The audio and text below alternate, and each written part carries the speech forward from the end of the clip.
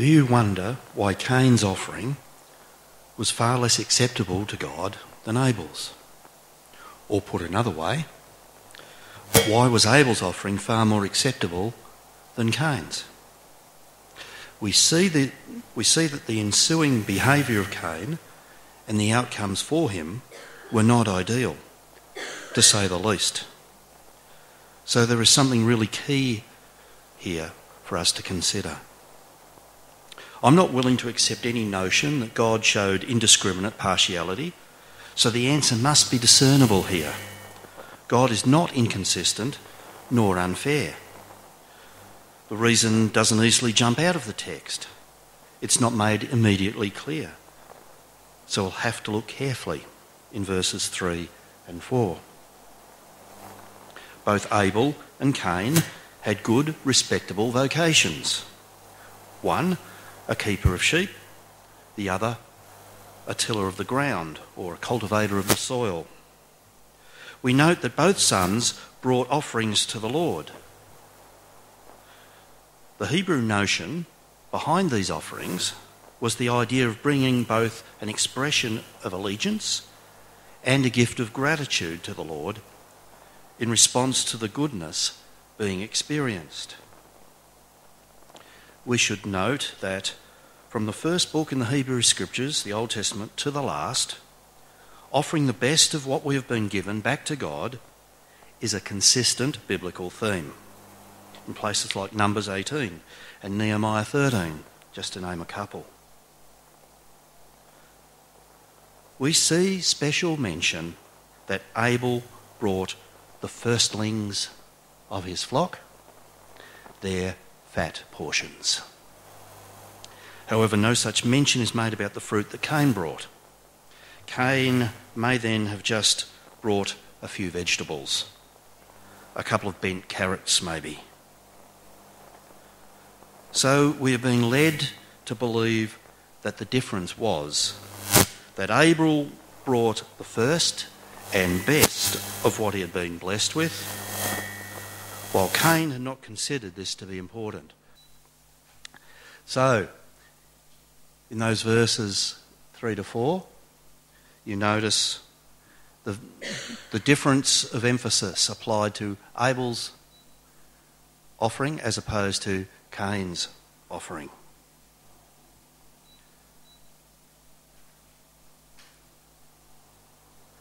Perhaps Cain did not appreciate enough the good gifts he had received from God, and therefore was short in his response. Cain had not considered the importance of this matter enough. So as I said, we're being led to believe that the difference was that Abel brought the first and best of what he had been blessed with, and Cain had not. This seems to be borne out in Hebrews chapter 11, the famous faith chapter. By faith, we read there, Abel offered to God a more acceptable sacrifice than Cain's. Through this, Abel received approval as righteous, God himself giving approval to his gifts. Abel died, but through his faith, he still speaks. We then read of the slippery slope that Cain went on. First, Cain became angry and obviously did not control nor deal properly with his anger. This ultimately led him to become downcast. Cain's mistaken belief about God led first to very unfortunate behaviour patterns, followed by a downturn in his feelings about himself. Cain, for whatever reason in his thinking, had offered less back to God than he should have. In verse 7, God explains to Cain some of the process that has been built into the human identity. If you do well, will you not be accepted? And if you do not do well, sin is lurking at the door. Its desire is for you, but you must master it. Everyone has equal access to God. God loves everyone the same. So there should be no need for anger nor for being downcast. If someone opens themselves to God unreservedly, then acceptance by God is assured. Conversely, if someone neglects God, the door is well and truly open to sin and potentially the domination of sin. If God is not allowed to fill the void in our lives, the void we all have for a relationship with our Creator, then there will be too much space for stuff that is less than the best. Or, as commentator David Atkinson puts it, if you set your face against God and his ways, you are placing yourself in the service of sin, which, like a wild beast lying in wait for its prey, will dominate you. This is what happened to Cain. A simple and somewhat obvious choice should be made. The door through which we will be dominated by sin and negativity should be rejected. It is, though, a choice. Unfortunately, as we read on, Cain made the wrong choice. Cain planned and callously carried out the murder of his brother Abel. When a human being fails at something, rather than just owning up to it, instead they often will look for a scapegoat, an easy target to blame. And the most righteous, easy target for Cain was Abel. We read in 1 John chapter 3, we must not be like Cain, who was from the evil one and murdered his brother. And why did he murder him? Because his own deeds were evil and his brothers were righteous. We see here the extremes to which compliance and non-compliance to God's wishes are held. Then, to make matters worse, when confronted over this murder, Cain lied about it, taking no responsibility for his actions. Of course, Cain's actions could not be hidden from God, and the consequences would undoubtedly make Cain's life much harder. The ground will be much harder to farm, and Cain will lose his sense of place and peace. Such were the results of neglecting God, and thereby hurting another. Tough to handle, but brought upon himself. However, we also see that, even in such a heinous crime as Cain committed, this could not end God's interest in him. No one was permitted to exact any revenge on him. The punishment and consequences were only for God to manage.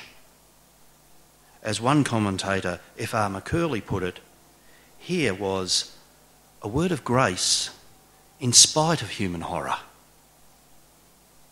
A word of grace in spite of human horror, which is often something quite difficult for us to get our head around, especially in the case of the worst of perpetrators. So it is that we see the outcomes of neglecting. So it is we see the outcomes. I have no idea what I've written there. That happens sometimes.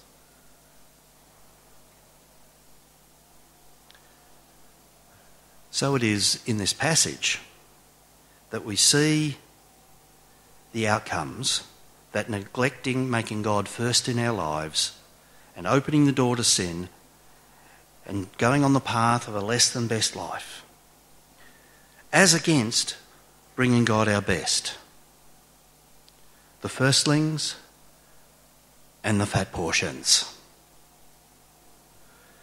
So a question for you to consider as you sit there, and we'll seek to get some responses in a moment. This is your think time. What would we consider to be the best that we need to bring to God in our situation? What would we consider to be the best that we need to bring to God in our situation? Some might have picked up that the one who gave the best Abel finished up dead. Of course, the person who gave the ultimate example of a sacrificial best, that is Jesus, also finished up being killed. But there is always new life attached to giving our best to God. And this is exemplified in Jesus' resurrection. Jesus said we must lose our life to gain it. We decide to die to sin and give the best of ourselves to God. Then we live in Christ.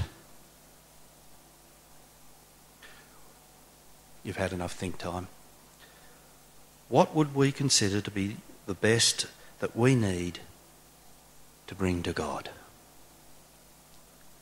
Or, what are our first fruits and our fat portions? Responses?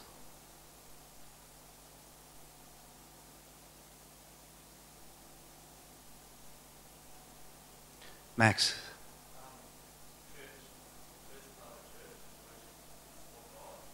Yep.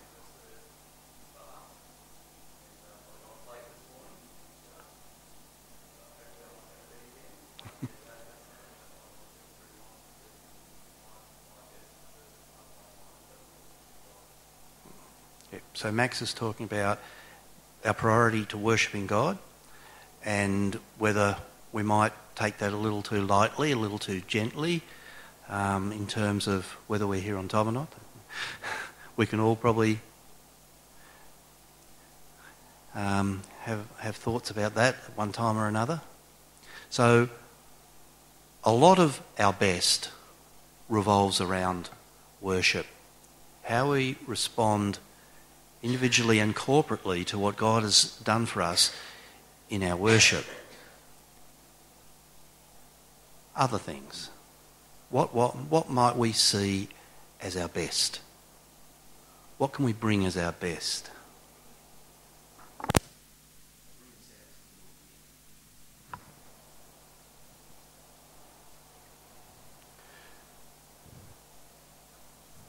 Margaret. Time is something we can give to God, and it's something that we can never get back again. Once we spend a minute, it's gone forever. Also, our talents, and part of the joy of worshipping here is the joy of being able to reap the benefit of other people's talents in the music. Thanks, Margaret. Time and talents, and at the same time never underestimating our own talents, even if they're not upfront ones. There are many other talents, skills, giftings that are less obvious. And so it is a collection of all those giftings and talents. Worship, time, talents, other things?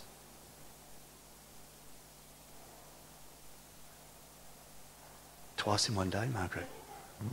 I think the obvious one is money. The beauty of giving money to God and giving it first when we sit down and do our budgeting. The beauty of that is that God gives back to us so much. So money was mentioned. We could broaden that to resources, the resources that we bring back to God.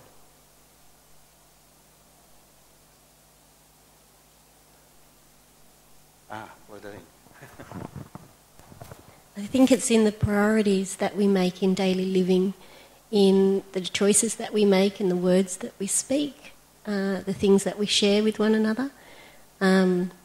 Just the daily, minute by minute, moment by moment decisions to put God in his rightful place and put others before ourselves.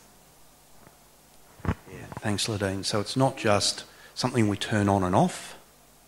It's something that's consistent and ongoing and day by day, which is, it was great. Adam picked the song Every Day.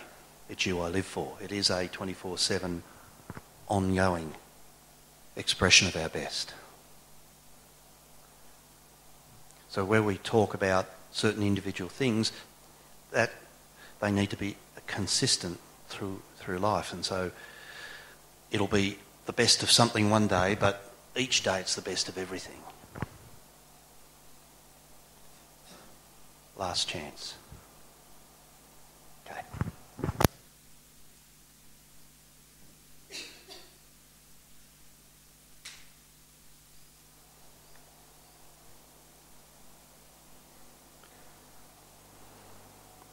So we've mentioned quite a few things. I had the ones that I was taught as a young lad. Time, talent, resources. Maybe we went to the same school, Margaret. The ones I was taught in my young discipleship: time, talents and resources. But I would want to add our creative energy, the best of ourselves, not what's left over, the best of ourselves in our exercise of life. Each of these are brought into the storehouse, where first we worship and then go out in mission. I like this term, storehouse. It derives from another book in the Hebrew Scriptures, the Old Testament. Any takers? Malachi. Exactly right. And so we move from the first book in the Old Testament, Genesis, to the last, Malachi. The prophet Malachi reflects on people holding out on God. We're going to read the first verses there on the screen, verses 8 to 12. Will anyone rob God? You are robbing me. But you say, how are we robbing you? In your tithes and offerings. You are cursed with a curse, for you are robbing me, the whole nation of you. Bring the full tithe into the storehouse, so that there may be food in my house, and thus put me to the test, says the Lord of hosts. See if I will not open the windows of heaven for you, and pour down for you an overflowing blessing. I will rebuke the locust for you, so that it will not destroy the produce of your soil, and your vine in the field shall not be barren, says the Lord of hosts. Then all nations will count you happy, for you will be a land of delight, says the Lord of hosts.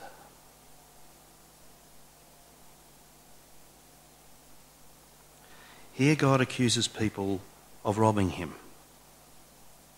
because they are holding back their tithes and offerings, which should be understood in the broadest sense, perhaps thinking of the word resources. And again, this does not go well for those people, as we see in verse 9. Then we get the challenge in verse 10, the first part. Bring the full tithe, which should again be understood broadly, into the storehouse, so that there may be food in my house. This is so God's house has such bounty for all the community to see and receive and be a part of. You might visualise that feast where we all bring the best of what we have individually, and suddenly there's this great feast. There's way more than we can consume. There's enough for a lot more people into the community and beyond. This text goes on to reflect on some reasons why people hold back. Whether literal or figurative, we read of a locust plague that potentially destroys produce and makes the vines barren. Thus, people may hoard because of the fear of a possible scarcity. Another excuse might be a perceived lack of resources as against others who seem to be less deserving, which is talked about in the following verses, 13 to 15. A sort of misaligned feeling of unfairness. Here we are doing the right thing and struggling, but they who are getting away with murder seem to be prospering. That sort of attitude. In saying all this, the prophet challenges the people to test the generosity of God, that God will attend to any needs brought about by scarcity or other concerns. and thus put me to the test, says the Lord of hosts. See if I will not open the windows of heaven for you and pour down for you an overflowing blessing. God wants us to trust him, that the one who responds in faith will not be ultimately disappointed. In fact, quite the opposite. And the blessing that will count the most is a spiritual blessing upon our lives. The Apostle Paul puts it this way in 2 Corinthians. The one who sows sparingly will also reap sparingly, and the one who sows bountifully will also reap bountifully. So, there are a number of existing and possible ministry areas in many churches, and certainly here. Notice these are called, or I call them, ministries, and not jobs, nor tasks. For everything done humbly in God's name, for God's glory, is a ministry to the benefit of others. For instance, there is a big difference in the mindset of how certain things are approached. Being on a roster to set up a school gymnasium at 7 a.m. every Sunday morning could be seen as a big, heavy, undesirable task to be avoided as much as possible, or as an opportunity to work as a team in providing a spiritually prepared place in which hundreds can freely worship and encourage each other. Two far different mindsets. And this is a real example. For a few churches back, I was at a church called Freeway Christian Life Centre, which is now called Freeway Baptist Church, and a team of people happily set up a secondary school gymnasium at 7 a.m. before music practice at 8:45. And of course, in meeting at 7, the first thing they did was pray. This, to them, was a ministry. And you got that sense as soon as you walked in that building that it was a prepared place for worship. Unfortunately, the next church I went to, it was difficult to find one person to come out at 9 o'clock to do the same sort of work, because they saw it as a task. And they hadn't, or didn't for a while, understand that it was a ministry. The same could be said for those who clean this worship space and the cottage in preparation for Sunday. This is a ministry. How do we turn tasks into ministries in our mindset? The answer is we consider what the ultimate purpose is.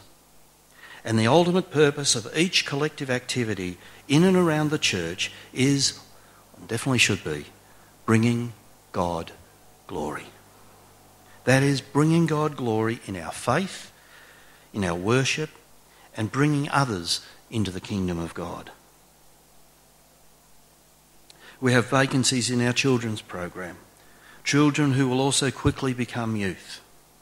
Graham would love to apprentice someone to expand our chaplaincy ministry. There are many seats available in our prayer times. The list could go on.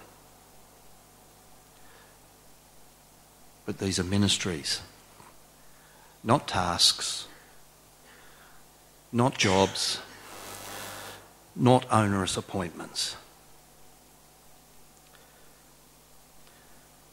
So we come back to the question. Will we give to God the first fruits of our time, our talents, our resources, and our creative energy? Will we seek God's leadership in working out the right balance in our lives in terms of employment, family, and ministry? Abel, for his part, brought the firstlings of his flock, their fat portions. Cain, on the other hand, became dominated by sin. In coming to worship, where are our heads at? In what mode? Do we come expectant and ready for God to do something new? Are we looking for where the Holy Spirit may be leading, even when this might take us out of our comfort zones? Do we bring our best intentions toward encouraging others?